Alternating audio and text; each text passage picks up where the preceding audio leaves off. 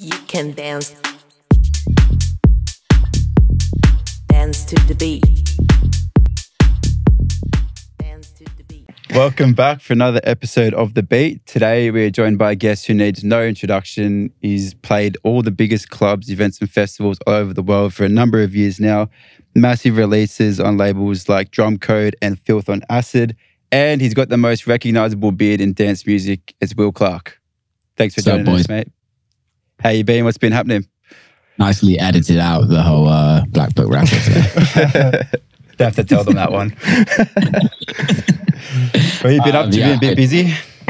Yeah, it's been amazing. It's obviously, I don't know when this podcast actually gets released, but it's December the 22nd. And yeah, it's been a crazy year. Been super lucky. Yeah, it's just been I think I've had 2 weekends off all year, which has been crazy. Which I'm also like super fortunate that that's happened. And yeah, it's been a year, a lot of change in the industry, a lot of change for me. And yeah, I'm really happy to be at the end of it, but also happy to like look back and be like my best year so far. And musically, there's a lot of music coming out next year that I'm really excited about. And yeah, it's just really exciting projects that we're working on, which is fun. Why would you say this year's been the best year so far? I think it's like everything my team and I have like what we've been working towards since 2019 is like slowly coming to fruition. Which is still a long way down the line, but it's like at the start, obviously like COVID stunted it for a little bit, but we still kind of carried on with the plan during COVID. And I think this year is the bounce back after COVID. I know you guys were a lot later in having shows back, but like the rest of the world was kind of open end of 2021. So you had like the bounce back year, which was always going to be everyone going out and partying hard and kind of tickets selling out everywhere and things like that. And we kind of knew that was going to be not real or not reality. So going into 2022, I don't think anyone really knew what to expect. And the industry changed quite a lot with like ticket sales and how people buy tickets. A lot of like pre-sales pre-sales slowed down, but then people would buy very quickly, like the night of or the day, like 2 days before, which is like really worrying. But I think we had that since January, and like by the summer we were like, okay, let's just get used to it now, and accept that. Yeah, like the likes of like Fish and the likes of like Chris Lake and the super big guys out there at the moment that like at the top of the game, like that. Yeah, of course they sell out, but the likes of me, where it's like not A list, it's like B, C list. Like you're kind of like you're still selling good tickets, but it's just not that pre-sale, which kind of worries everybody. Promoters get stressed, agents get stressed, which then goes into the manager. And I'm like a massive like stats phobe. So like every time I speak to my manager, it's like, where are we at with tickets? But yeah, I think like it's just been a really strong year with that. And I was fortunate that like December last year, so 2021, my release on Trick came out. And then it kind of just fell up, like it just fell on its ass really and didn't do anything. And then early, I think February, done like 2 months, and it stopped streaming at like 250,000, which still is a good number for a record that's like just a club record. But then it got picked up on a Spotify playlist and just was going mental for months, and it still is going absolutely mental. And the record's just kind of like caught a life of its own, which is very strange to me, but it's just how it is. It's kind of a classic example of how the music industry is, that you just never know which record's going to do well. And a record that I spend 6 months on tweaking and you put it out and it does shit, and then a record that I wrote literally in half an hour does nearly 8 million streams in a year, and you're like, this is ridiculous for a record that doesn't even have a vocal or doesn't have anything that like you can kind of hook onto. So you just never know. So musically this year has been a strange one because I just haven't released as much. But yeah, that's changing next year. So how was that sort of period through COVID for you? Because obviously before that you're out touring and playing these big parties, and then obviously everything slows right down for you. So what was that time like for you? It was weird because we just launched my record label, All We Have Is Now, in 2020. And like Ryan's my manager, if anybody didn't know that's listening. We had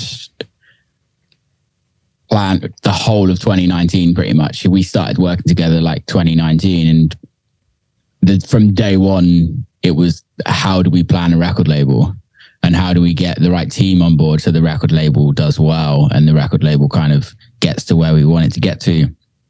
And January 2020, we had I did a huge tour, I think it was like a 22 date tour of America that was me open to close. Wow. And then we launched the first record, which was You Take Me Higher, had crazy support, did amazing. Fish was playing at every show. We had Andrea Oliver do a remix. It was just like an insane start. And then the second record was Hallelujah. Track. Yeah.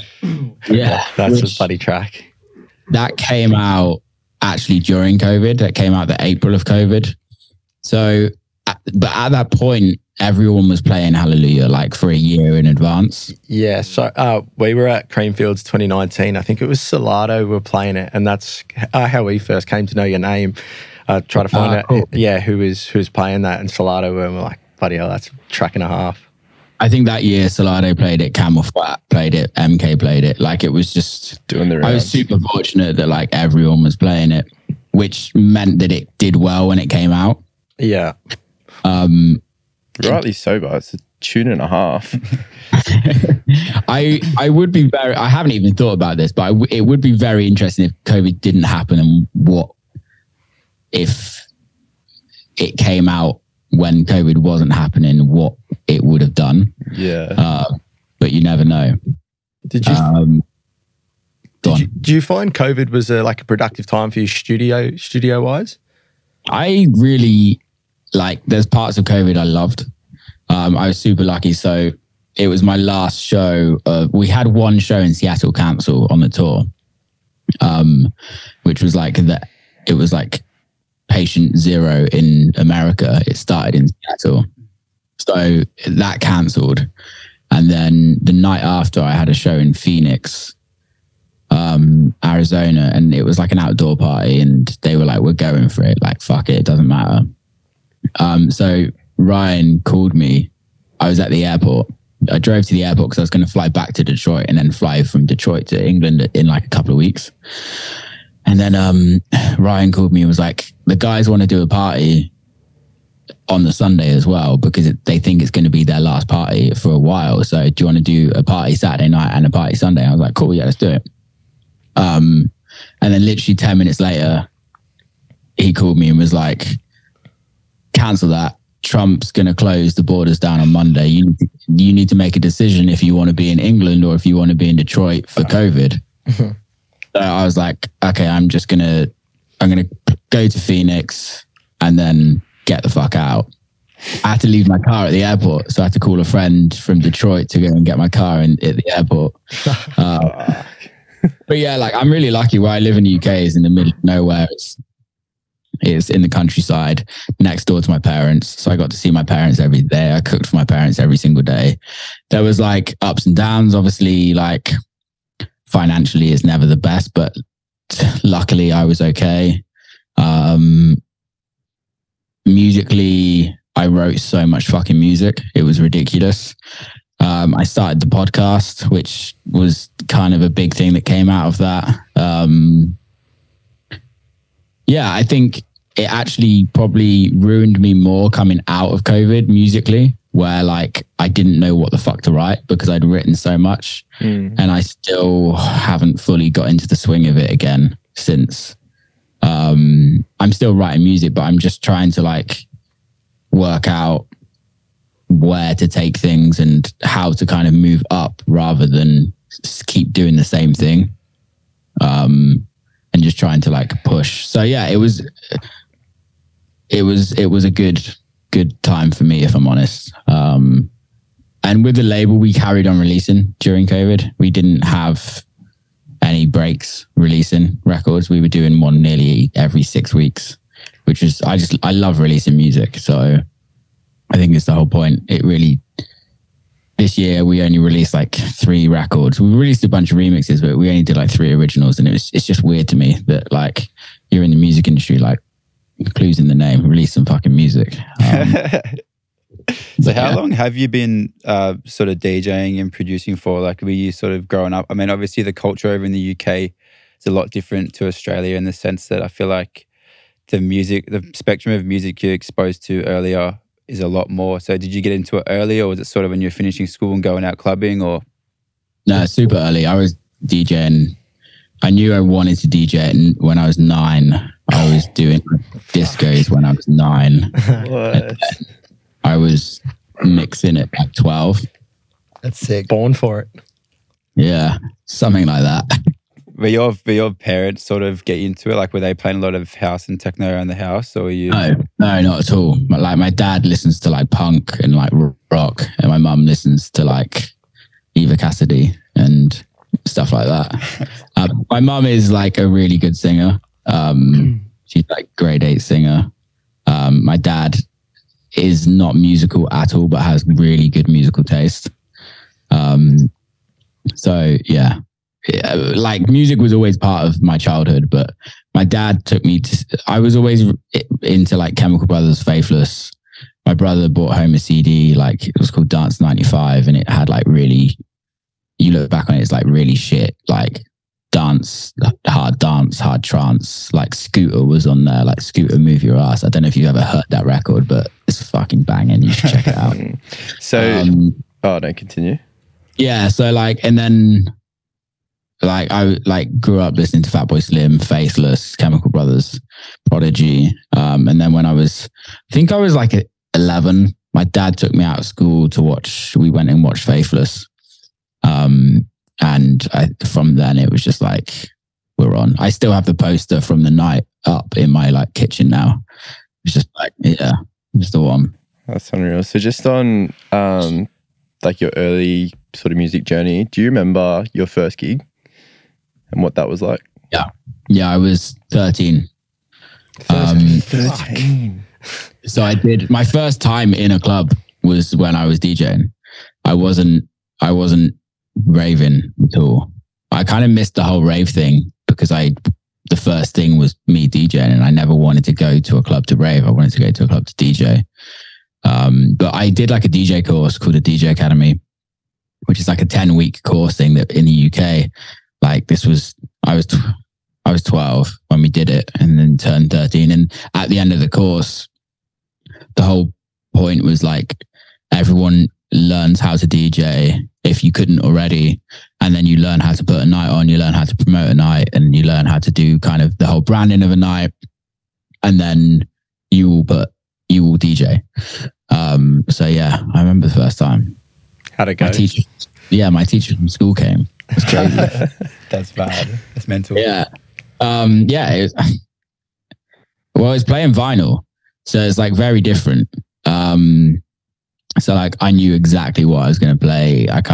It was just like, I can't remember the mixing. I can remember like, I still have the records, but I can't like fully remember it, but I can remember the time. And I got kicked out of the club because I was 13.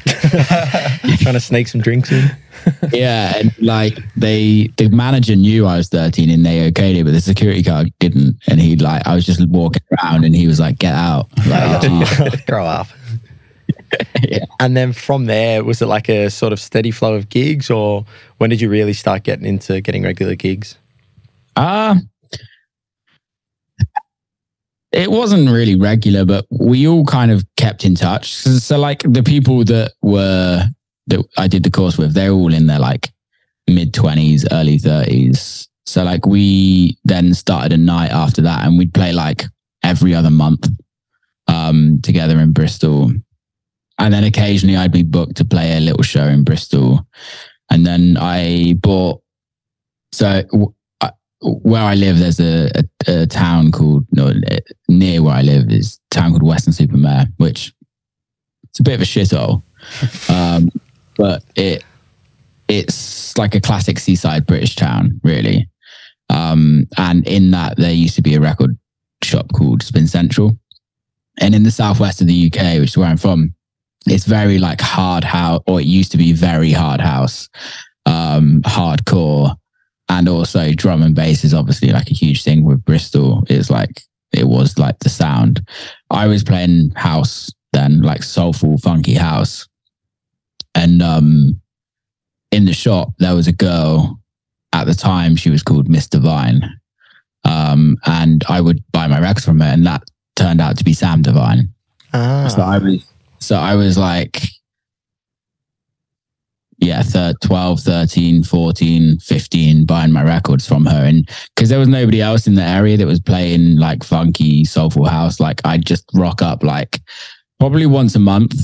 And she'd just have a pile of records for me, like behind the booth, which was amazing. And then obviously we got close. And I played a show for her in Weston that's in a club that's no longer anymore. And that was when I was 15. And then she got a residency in Ibiza when I was 16. And she asked me to go and play out there for her for a show. That's unreal. Yeah, it's mad. So I was 16 when I first went out to Ibiza. Cut a long story short. What were you doing at 16? Fuck. 17, I saved up. And when I was 17, I went out there for like a month and a half, 2 months, and just kind of like got to know people, really. Like I've never been a partier, so I don't drink. And even then I didn't really drink. I wasn't that fussed about partying. I was just like one track minded. How do I become a DJ like on a regular basis? So I cut a very long story short. I got in friendly with some people that were at it was a bar called Orange Corner, which was like in San Antonio, which is like back then where everybody, all the Brits went. It was like, and this bar was next to a place called Bar M, which is actually now Ibiza Rocks Bar, next to Ibiza Rocks Bar.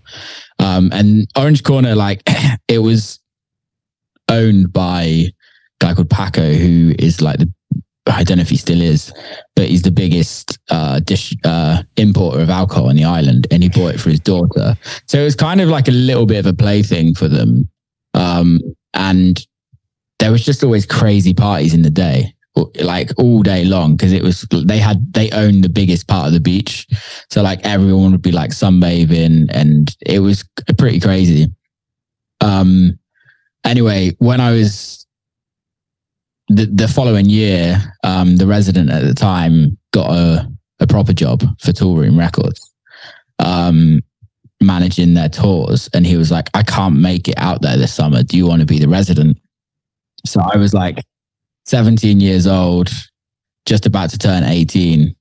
I turned 18, and then the next day, my residency started at Orange Corner. Oh, happy birthday. Yeah, it's crazy. Looking back at it, it's crazy. And then, that's when I became a proper DJ. Like, I think a residency really turns you into a proper DJ. How do you think it's sort of changed from then to now, like the scene in general, but I suppose Ibiza as well? It's changed massively. Social media started. Like, Facebook had owned, when I was my first residency, Facebook had only just kind of started going around. And it was like when you'd add everyone as a friend just to like promote shit at them. You didn't even know. Like even now on my Facebook, I don't go on it because there's like 4,500 people that I do not know. Time for like, a new none account. of them, yeah, none of them are my friends. So yeah, it was just like very different. We were playing CDs then, so the vinyl had kind of gone. And it was less about the headliner and it was more about the party. Don't get me wrong, especially in Ibiza, there was always headliners, but it was way more about the party. So you had a party called Manumission, which was this like crazy party that like they did like live sex shows. They had like, it was like very Sounds like a good theatrical. time. It was very like theatrical. They'd have like crazy like dwarfs on stage doing random shit. It was very weird. And then they had a party at Space called We Love Sundays, which was every Sunday, and that was like the best party on the island, hands down. And it was 24 hours, and the lineups were curated so well. Like it was just amazing, and they had like everyone before they blew up. So like they had Disclosure before Disclosure was Disclosure. They had like everybody. Claude Von Stroke before he was Claude Von Stroke. Like it was just the guys that booked, a guy called Mark Broadbent and I forgot the other guy's name. They killed it, like proper killed it. And I feel like now it's more so not the brands, it's the DJs that people go and see. It's not the night. It's the like, oh, we're going to Black Coffee's night. Oh, we're going to Fisher's night. Oh, we're going to Calvin's night. It's like, it's very DJ headline driven, which that came out of the EDM kind of boom with like, I guess the headliners became rock stars to a certain extent. So just back on like when you first got your residency, were you nervous back then? How did you handle like the nerves? You strike me as a cool, calm, collected kind of guy. Yeah, I think like I remember like my first shows in Ibiza, I was shitting my pants, but like like there was also like a level of professionalism that you kind of have to have, where it's like you have to know what to do in every situation. You have to learn how to deal with people, especially in Ibiza, because like you're on a beach bar, like people get fucking wasted. And they're literally like there. Yeah, I don't know. It was a long time ago. I can't really remember. But I'm not a nervous person when it comes to like playing shows. Yeah. And then, so from your residency in Ibiza, where did your journey go from there? I was a resident and did some other jobs out there for, I think, 3 seasons. And then I was like, okay, this was when the scene started to change a little bit, and it started to become very like more music focused, where like you had to write music to kind of get anywhere. Mm-hmm. During that time, I was also going to college in the UK. So like between 16 and 18, I'd gone to music technology college to learn music tech. So I was writing music then, but I just wasn't that interested in it. I wasn't that, well, I was interested in it, but I like didn't know the importance. From like 21 to 23, I kind of like locked myself away in the studio, like literally locked myself away. I kind of split up with my girlfriend at the time and was like, right, I just need to concentrate and really put work in. And didn't play any shows at all, really. Just literally wrote music. And then I wrote a record called Big Booty, which was like, my goal was to sign to Dirty Bird Records at the time. And I was like, okay, how do I sign to Dirty Bird Records? And I was like, okay, cool. Like, the reason why I wanted to sign to Dirty Bird was because I loved the music they were putting out there. It was just like the most forefront kind of record label out there. Everything they did was like very different to what everyone was doing. Minimal had just kind of stopped. Thank fuck. It was really bad and really like boring and really catty. And Dirty Bird was just coming through with some insane music. And yeah, so I was like, okay, cool. I can only see one way to become successful in this industry, and that's attach myself to a brand. And what do I need to do to attach myself to a brand? I need to write music that fits there. Luckily, I like the music that fits there, so let's do it. I wrote this record called Big Booty. Barclay, aka Claude Von Stroke, didn't respond, but Worthy did. And Worthy had his her own record label called Anabatic, and she released it, and it just like blew the fuck up. But it didn't like blow up as like a hit, but it was like the Martinez brothers was playing it, Seth Troxel was playing it, MK was playing it, Eats Everything was playing it, Jamie Jones was playing it, everyone was playing it. And it was like kind of like a moment record at the time, without sounding like a dick. Like it was different to what they were all playing. And then I was like, this is crazy. And then Jamie Jones was asking me for records. He was asking for like an EP, and I was like, fuck, like, fuck, that royally fucked my head. That's fair enough, but Jamie Jones, fuck. Because I was like, Jamie Jones wants me to write music for Hot Creations. I need to make Hot Creations records. But I didn't understand like production and being an artist or anything like that. And I was like trying to write Hot Creations records and sending them to him. And he was like, no, they're not for me, not for me, not for me. And just like months and months of just like getting turned down, which you get used to. But I was trying to change my sound to fit Hot Creations. And it got to the point where I just quit music for 6 months. Wow. I was just like, this is fucking stupid. And I went to go open a club in Bristol and do that. Anyway, luckily I didn't. But then cut a long story short, I had a manager at the time that was like, I'd pay him because I wasn't earning any money in music. So it would be like, I'd pay him on like a monthly. And he was like, I was like, mate, I'm taking 6 months out. I can't do this anymore.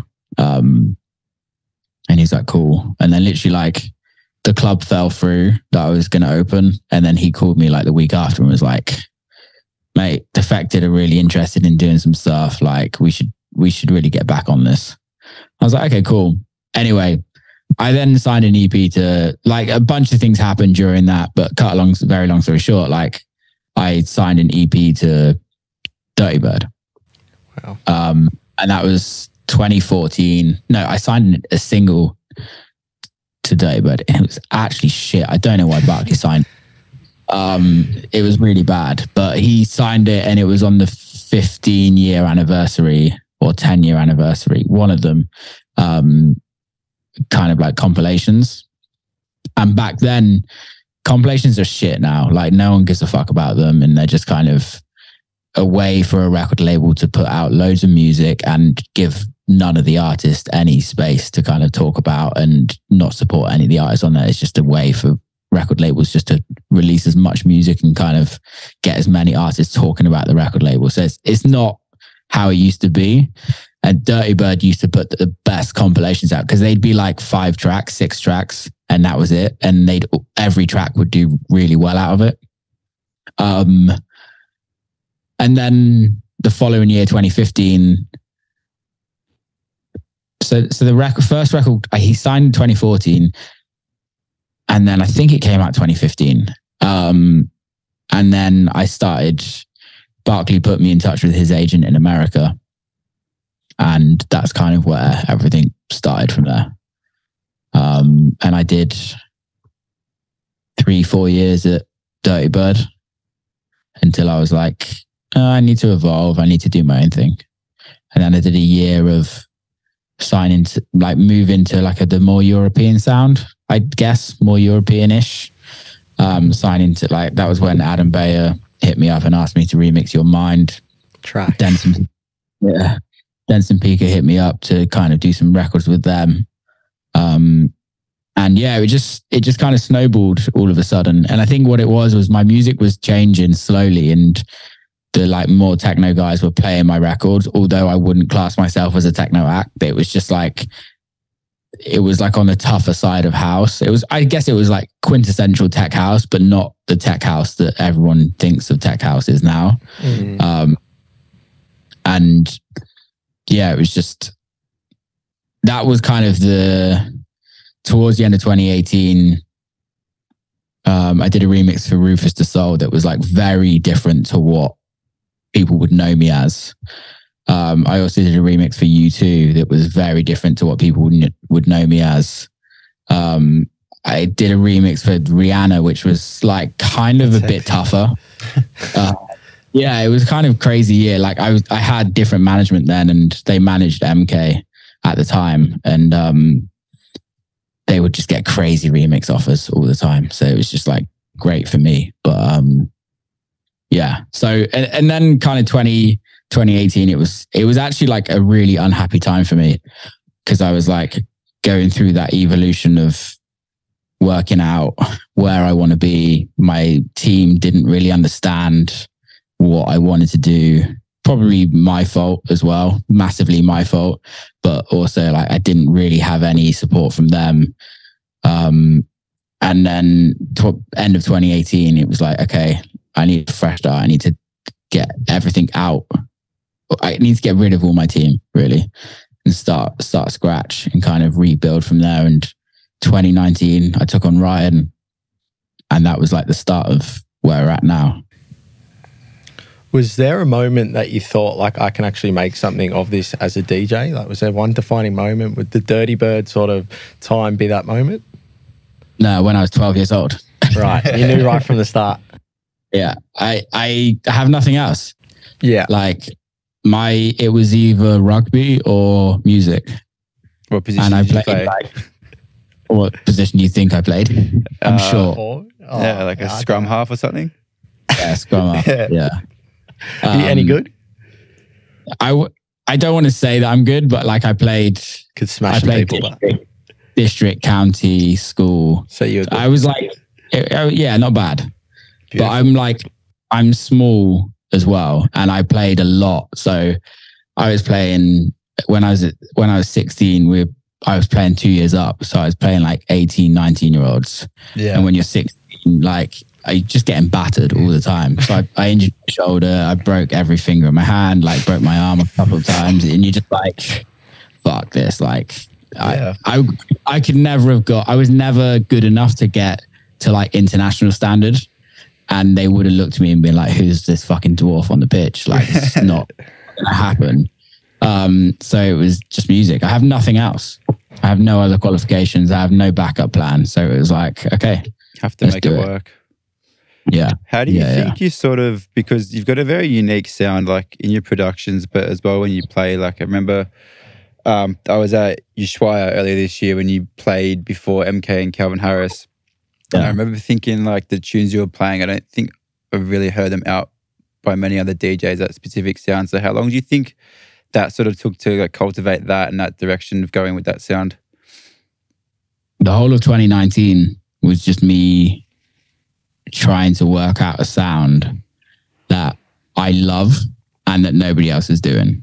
And I know that like it's probably not going to like hit off from the get-go. It's like commercially not really radio friendly. It's not like underground, but it's not super cool, but it's also not commercial. So it kind of fits in this weird realm that isn't actually good for me because it just like alienates everybody. But it was just like what works for me, and it means that I can play 95% of my own music when I DJ and nobody knows what it is. And I think if I look at everybody that I look up to in the industry, they all do that. And it just takes time for them to get through to that. It's very easy to go and write a Fisher record, but I'm not Fish. So I'm never going to be as big as Fish. It's very easy for me to go and write a Chris Lake record, but I'm not Chris Lake. It's very easy for me to go and write a Charlotte DeWitt record, but I'm not Charlotte. So what's the fucking point of trying to be somebody else when I'm not them? And I never will be and never want to be them. So it's like, who do I look up at that has their own distinct sound that eventually it could potentially cross over? It could, and I'm not trying to write crossover records, but it's like you throw enough paint at the wall, something's going to stick eventually. True. Who would you say are your biggest musical influences? Chemical Brothers and Faithless and gospel records. So the stuff you're listening to when you sort of first got into it, still today? Yeah, I think like, don't get me wrong, there's some artists like Dense and Pika, unbelievable for me, like production wise, absolutely unbelievable. Super cool guys as well. Maceo Plex, just on another level. But I don't really look at anybody in the DJ world as like inspiring to me. And I don't mean that, like, I've got a lot of friends, like, that's not disrespectful to me. There's a lot of friends that are very fucking good, and there's a lot of people that I don't know that are very fucking good. But I prefer like Chems, Fatboy Slim, old Fatboy Slim, Faithless, where they're like making dance records that are records. They're not just made for the club. That's kind of where I'm moving to now. I want somebody to be able to do the washing up and still want to listen to my records rather than just hear them in a club. I want to ask you about, so you've done a few tours of Australia now. What do you, like, have you seen sort of any like differences over the years, like in the sort of Sydney or Australia club scene? Mullets. Yeah, they're fucking everywhere. I think every second bloke has one. Fucking mullets and shit moustaches. That's only the last couple of years. It's just everyone started growing them out. It's COVID boom thing. Yeah, mullets are fucking everywhere. And then platinum blonde hair as well. Yeah, it's mad. No, I think like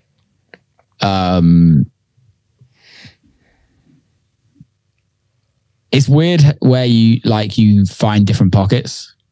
Like what I was saying before, like I think you're probably going to edit it out, but like my biggest shows used to be in Sydney, and then it went from Sydney to Melbourne, and now it's gone to Perth, and also the most consistent place is Gold Coast.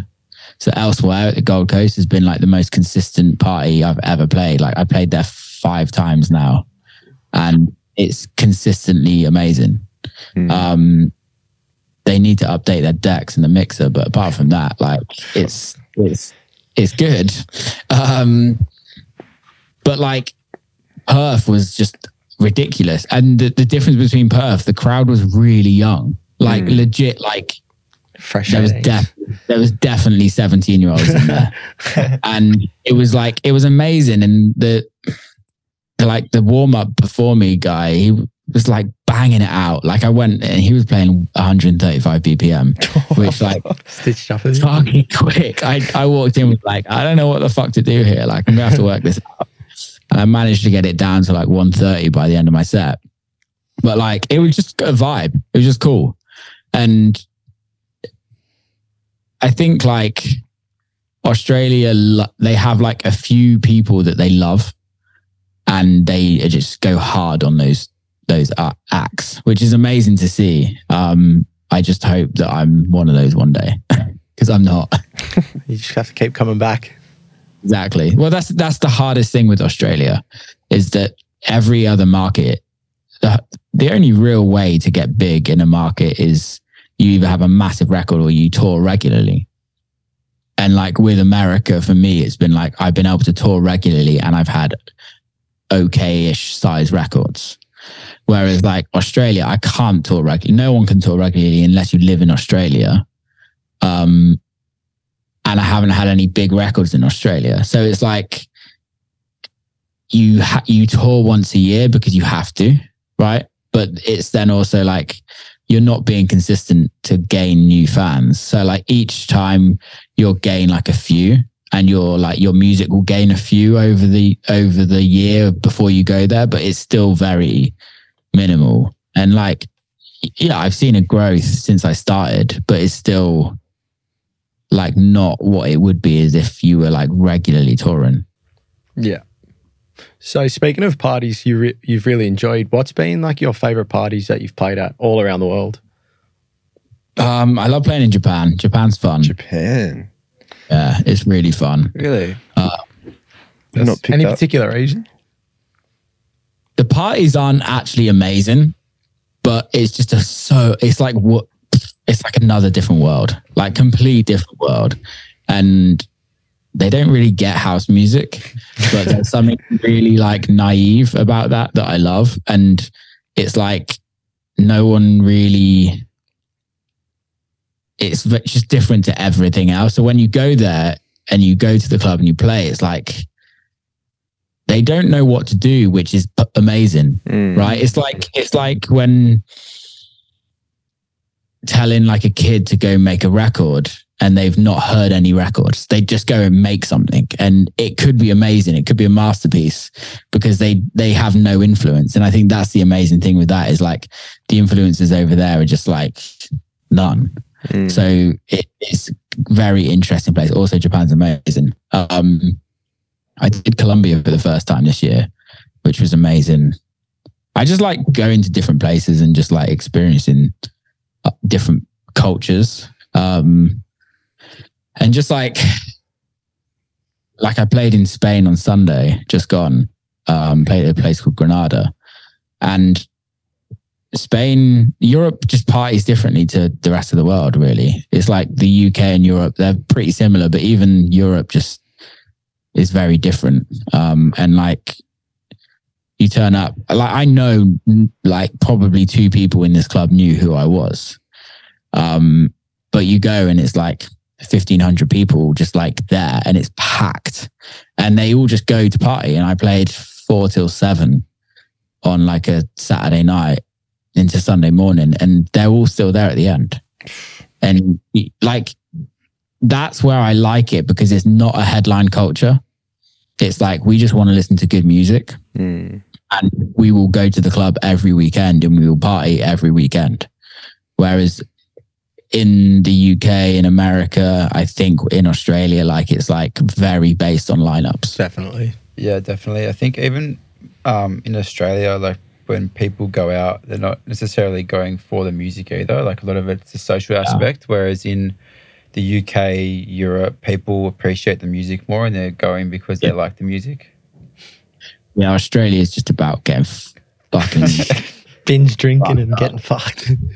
Yeah. How many pingers can you do in one night? That's literally fucking rules in Australia. Yeah, exactly. But I think like there's also a bit of a darker element to that, I think, which is like the escapism aspect, which you could go into. But I think the difference in cultures is in, let's say, for instance, Spain, they still party hard, but they just party for longer. So they just party smart.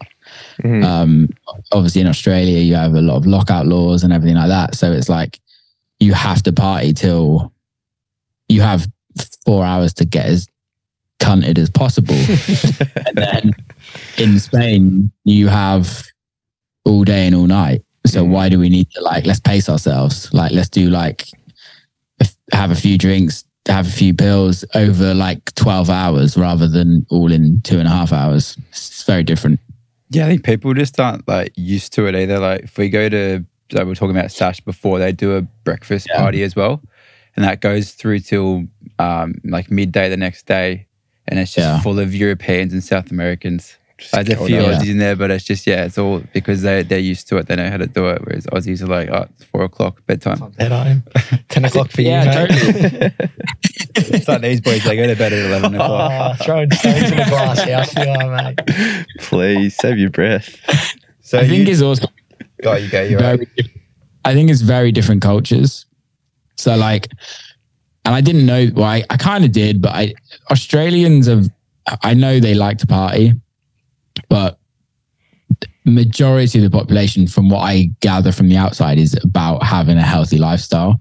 Like, say for instance, I got a friend that lives on the Gold Coast, and she was saying that like people are up at like 4:30 in the morning to go to the gym. They like go to work super early and they finish their day early and go to bed early. And it's just like a complete different like mentality. Whereas like you look at Spain, they like might turn up to work. They then have a siesta for like an hour and a half, and then they chill out for a little bit, then go back to work, and then have dinner at like 1 o'clock in the morning, and the whole family's out, like grandparents. Whereas like in the UK, in Australia, like no one's out after 9 o'clock eating. Like everyone's eating at like 6. We were shut past like 8 o'clock, 8:30. All sort of places. Yeah, when we were in Spain, and I think was it in Madrid, and they're eating it. It was like 11:30 at night. We just come home from the football, and they were eating then. And I was like, "What the fuck is going on?"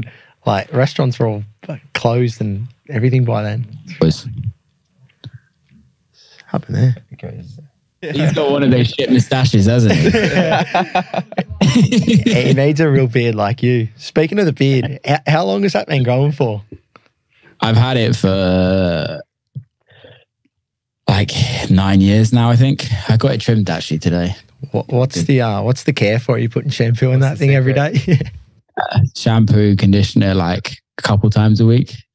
Yeah, I'm scared that I haven't got much of a beard compared to yours, but I haven't seen my face in about 5 years, and I'm scared to do it because I'm like a little boy. Don't do it. I reckon if you lose a bet, you might have to. Yeah, I'm gonna have to make a bet with someone. That's the only reason to get it off. Will it grow back quick though? Yeah, it'll grow back in about 2 weeks, but probably a bit. Fuck. I had a shitty mow before. Had it for Movember, and then Mum wasn't happy. No, you didn't. You had it for way longer than me. Yeah, I did. That was his excuse. He started growing it in June before November. Got a couple of whiskers going. That was about as far as I could go. Went out in the wind and it blew off.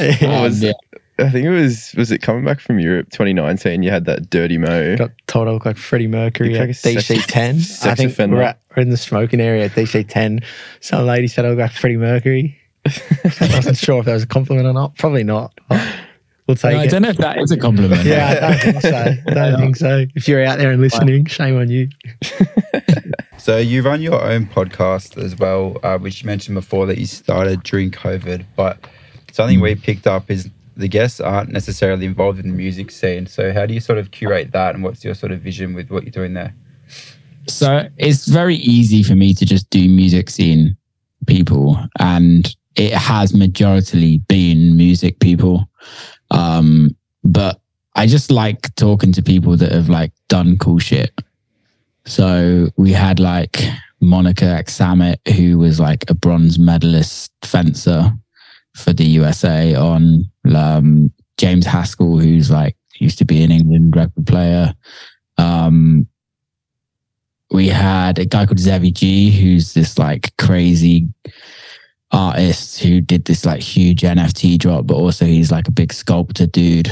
And it was just, I had one of my really good friends. He's also like quite a famous chef called Gregory Godet. He's been like on American Top Chef a couple of times and has his own restaurant in Portland. And he's like, I just like getting creative people on that can talk about what they've done and just also just chat shit.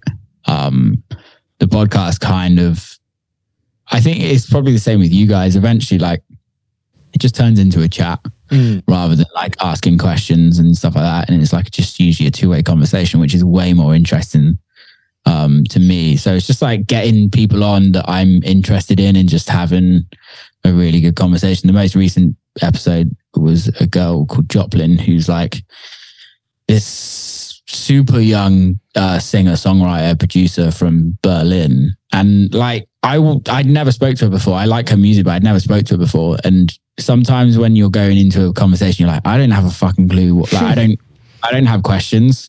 So it's just like winging it.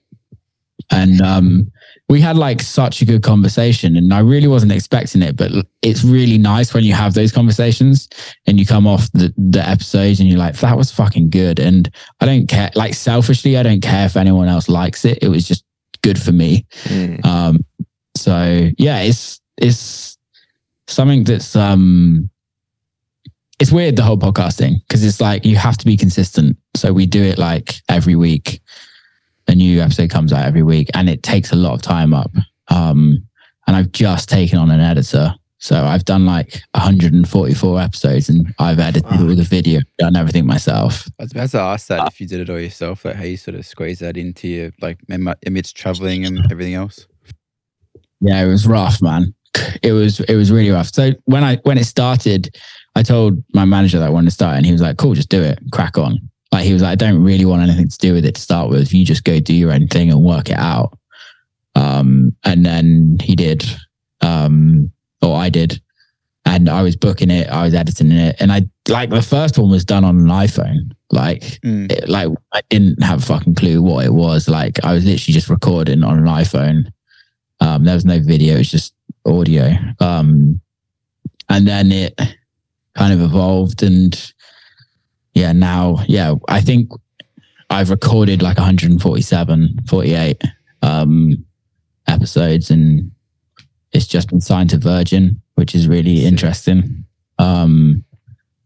It's still like very niche, so, and I want to broaden it. I want to make it out more to the masses, and that just is down to me getting bigger artists, more broader artists. Zane Lowe's like my favorite interviewer ever. I don't know if you know who Zane Lowe is. Can't say I do. Okay, you guys should check him out. He's a Kiwi. So the cooler version of you boys. Shape shagger. Take Pot shots, man. Yeah, pot shots from 17,000 kilometers away.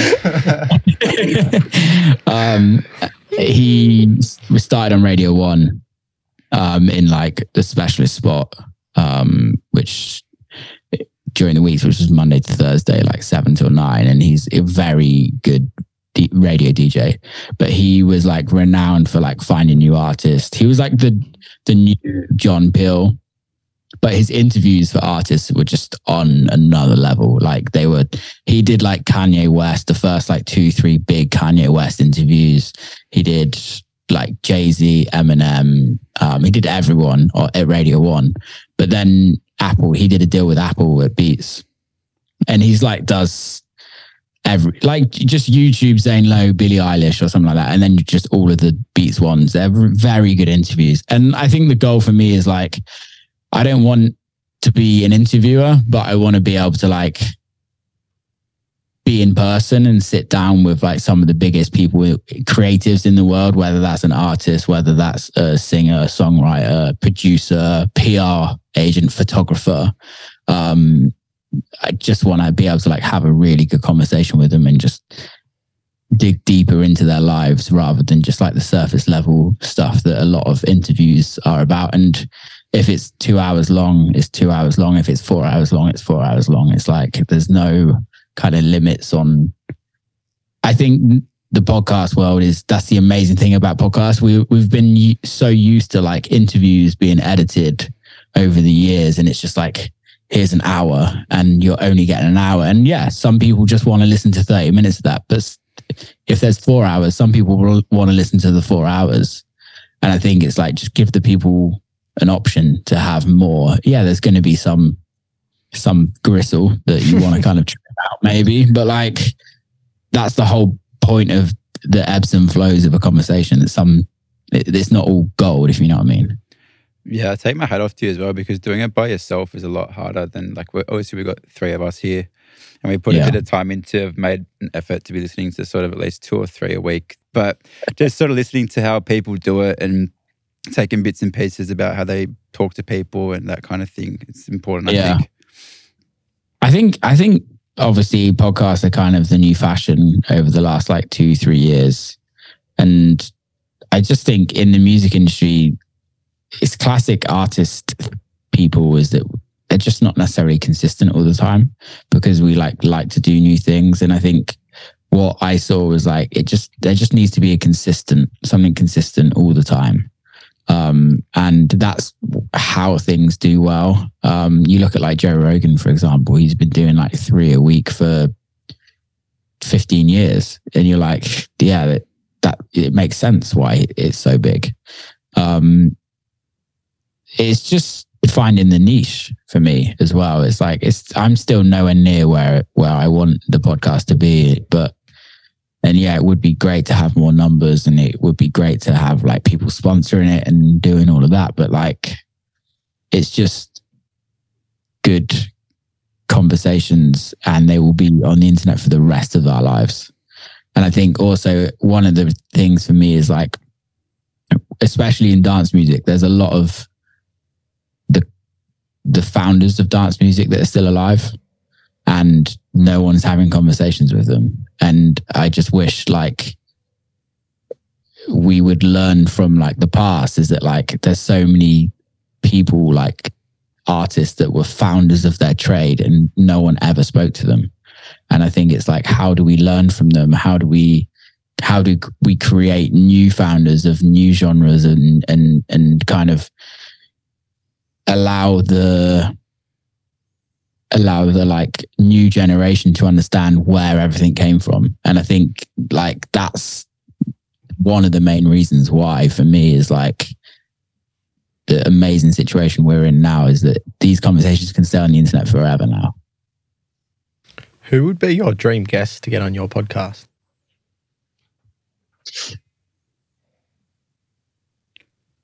That's tough. Fuck. I'd really like to get Maxi Jazz, who he was part of Faithless. He was like the singer and kind of rapper dude from Faithless. There's a lot. Sorry? He's that guy, the voice. Yeah, So he's the one. Somnia? Yeah. Yeah, fuck. That'd be pretty sick. That's iconic. And there's a bunch. I'd like to get some non-musical people on there as well. I don't really... Chemical Brothers would be amazing, but they're never going to do it unless they don't even do Zane Lowe. So if you're not doing Zane Lowe, it's fucking crazy. You never know. I got like a short list of like, I've got DJ Godfather coming on, who's like absolute legend. Jesus, what's going on in the background? Shut up. I thought that was you. Yeah, I thought that was yours. You I guys. can't hear it outside. Someone's getting slaughtered out there. It's probably our car getting towed. Yeah, fuck. Gordon Ramsay. What about Gordon Ramsay? Yeah. Yeah. That'd be good. He actually follows me on Instagram. Oh, no way. Fuck, that's the highlight of your career. Gordon Ramsay following you. That's peak. I don't know why he follows me. But yeah, I think like, for me, it's not about like any one specific person. It's just like I'd love to like in 10 years time go like, fuck yeah, we've spoken to some of the coolest people out in the industry. Yeah, it's really actually fun talking to like new kids on the block, because their perspective is so different to like the old guys or even mine. It's just so different, the conversations. What about you guys? I think I'd say probably one of the biggest influences on us, like, because we sort of started partying around that time that like Solid Grooves was getting really big. That was around that time. And like, so I suppose... You want to get the monk on, don't you? Hey? You want to get the monk on, don't you? Yeah. Yeah, so I'd say... That's doable. That's very doable. Say, yeah, like Baby or someone like that, because like... Yeah, they were probably like from the start. They were, and also I feel like Salado would be pretty cool as well, because that was the first. I think it was the On the Corner EP. Yeah, that was like the first track that I heard of like dance music tracks where I was like, oh, that's like I really like that. And then from that I started going sort of deeper into it. So someone like that had like an early impact on you, I think it'd be pretty crazy. Yeah, they'd be cool guys. It'd be really good conversation to actually hear that as well. BB's done some stuff for a long time. He's put the work in. Same with Salado, but BB's like with Solid Grooves, and where he's at now is just on another level. Yeah, he's coming out in February. He's playing at the Ivy. We're supporting him. We're in the second room, but yeah. So thank you. We're pretty stoked for that. But we'd love to get him a cool venue as well. Yeah, they've done it. I'm not sure when you were last there, but they've done it up in the last year and a half, 2 years. So they've upped the ante there. It's pretty cool. Everyone's pretty approachable. That's the amazing thing with social media now is you can just DM people. Yeah. Like, I know a lot of them don't look at their DMs, but you never know. It's worth it. Well, that's the thing. Like when we reached out to you, like we'd seen a few times you'd interacted. Like if we post a mix and we tagged you or whatever, so we thought, he'll reply. Even if he says no, he'll at least reply. So we thought you were probably one of the more approachable ones. But yeah, like you said, you can just that's the good thing about social media. You can just reach out and don't ask, you don't get. Yeah, don't ask, you don't get. Like it's simple as that. You should really hit up like all the agents. You should hit up Paul and everyone like that, and just be like, guys, we've got a music podcast in Australia. Like, we can help promote tours. Like, if you can help us with artists, that would be the way I would do it. That's one of the things we noticed, and like one of the main reasons why we wanted to do a podcast. Like, there's really not anything dance music wise, at least in Sydney, that I'm really aware of. So we thought like it's a good sort of market to tap into, sort of shine the light on Sydney and stuff. And we thought it's definitely just Australia in general as well. Like obviously you've got yours. There's a couple others. I think was it not Jocko. I was thinking of because he was on Josh Baker's Syntho one. There's a couple of others, but like in Australia, I can't think of any that sort of and any that are standing out. Anyway, Scuba has one that's pretty good. You have like a thing called Tape Notes, which is really good. But that's it's like mad with like Loyal Kano and people like that as well. Yeah, it's really good, but that's a little bit out of our world. There's not many. No, really. That's it. And even but like the people we're getting on is people we're genuinely interested in speaking to, like your guests as well. Like we're genuinely interested in what they have to say and hearing their story and like taking advice from them. So it's win-win-win really. There's no downfall. That's how Claude One Stroke did it. That's how Claude One Stroke. If you go listen to his RA, RA do a really good on Resident Advisor. But it's not as consistent. But how he did it, he went and interviewed like all the top DJs and was like telling them that he's making a documentary, and he was getting it filmed and everything. And then he was pretty much asking them, how do you do it? And then he like was like, okay, cool, this is what I got to do. He's done well. We do understand it's late, so we won't keep you too much longer. So what's next for Will Clarke? What's your 2023 looking like? A lot of music. We're trying to do a release every month, and we're dotting remixes in between there as well. A couple of remixes that I've done this year. Probably a lot. I don't think we're going to be doing as much touring. Maybe I'd like to. But we're kind of trying to limit ourselves with the amount of touring we're doing in certain territories. How many? Sorry, just to jump in there. How many shows do you hit a year? This year I did 67. Do you want to stick in that sort of range, or do you want less? If I could, I would do 120. Like I'd love to. I'd love to do more, but I also. So the way it works when you're like an artist, like the way financially it works, like I could probably do 120 to a certain extent, but financially it's not necessarily going to be worth it. And I'd just be losing way more money than what I'd be making. So like with taxes and stuff like that? Taxes, cost of travel, paying everybody. But like if I was like BB, Fish, the big guys where they're earning a small fortune every single show, then doing 120, 150, 160 shows a year is very financially lucrative. And there also comes a point where if I was to do it at the level that I'm at, it's not, I don't want to kind of like sound like I'm just trying to make money, but it's like you're also fucking yourself because you're traveling so much that it stops all creativity, and I won't be able to write music. And it would be counterintuitive for that to happen. I'd rather spend more time writing music and writing the right records and waiting for the touring to come to that point than try and go mad touring. And yeah, because like I don't know if you guys know the way finances work, but I think it's really interesting how people should know is like, let's just keeping it very simple and just keeping it very simple numbers. If you were to do in America, the way the tax works, if you're a foreigner, you get withheld 30%. So if you earn, let's just say you earn 10 grand a show, okay, which sounds great. Your 3 grand of that goes straight away before you even see it. Your agent then takes $1 grand because they're 10%. Your manager takes 15 to 20%. So let's just say you take 1,500 out. That's like over half already. If you have like a business manager, they take 5% of gross. So that's gone already. And then out of that, you then, if you have a TM, you have to pay for their flights and hotel. I don't, but I think it's a waste, but some people do.